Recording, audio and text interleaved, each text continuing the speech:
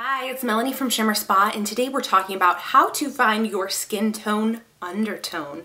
This is incredibly important, and I do need this video to refer back to for any of my latter videos, so let's get to it. It's estimated that there are about 4,000 skin tones out in the world, and there are definitely more than that if you consider how the skin changes on different parts of the body. Your skin is intelligent and complex, and it has changed pigment over generations depending on how close or how far your ancestors have lived from the equator. Your skin's there to protect you. It's really awesome, and it will look great if you're able to match that undertone. 4,000 possibilities aside, what we're looking for is to identify if you are neutral, cool, or warm. Your cool undertones are going to have a pink or a blue base.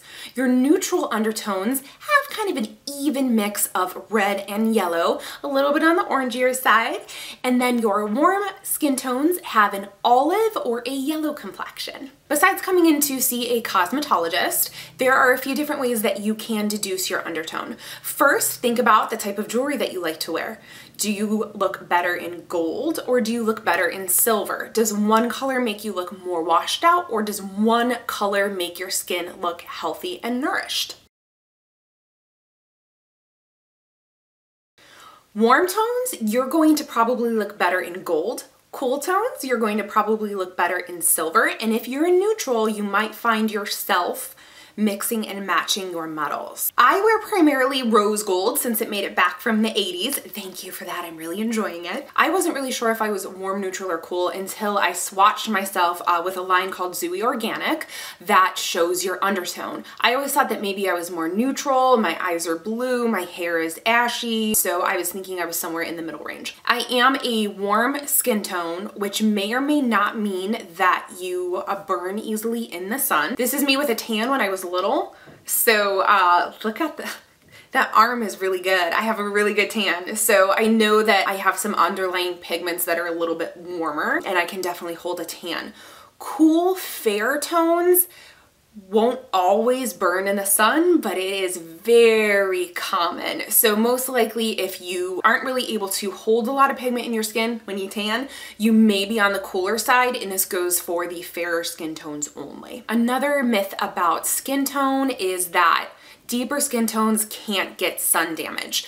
Deeper skin tones can absolutely get sun damage even if they have more melanin to protect their skin. So you'll see different types of hyperpigmentation depending on what your skin tone ranges from, if you are fairer or deeper. If there's one thing that you want to be wearing every day, it's definitely sunscreen. Next, we're going to look at how the veins through your skin represent themselves if you look at your arm. If you have greenish undertones coming through your skin, most likely you're warm.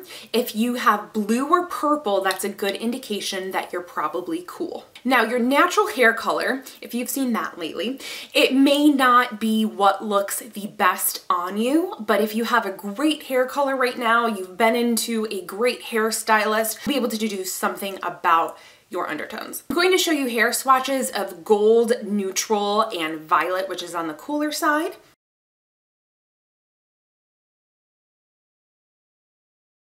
They have slight changes in what their undertone is. When you apply makeup and foundation especially, if you feel like your foundation is making your face look a little too pink, you might be a neutral or a warm undertone. If you put foundation makeup on and think that you're pulling a little too orange, you might be a cool or a warm skin tone. If you put your makeup on and you feel like you're pulling too yellow, you may be a neutral or you may be a cool skin tone. Simplifying your skin tone down to warm, neutral, or cool will really help you with your color choices. Let me know if you're warm, neutral, or cool in the comments below. It's really fun for me as a makeup artist to have warm toned skin and ashy hair and then blue eyes with little flecks of yellow in them, and yellow is a warm color. I get to have a lot of fun and be creative in what I come up with makeup. I have a warm based foundation on that's custom blend from work. So we go through and we make everybody's blend according to them. We tone it just like you would do hair color.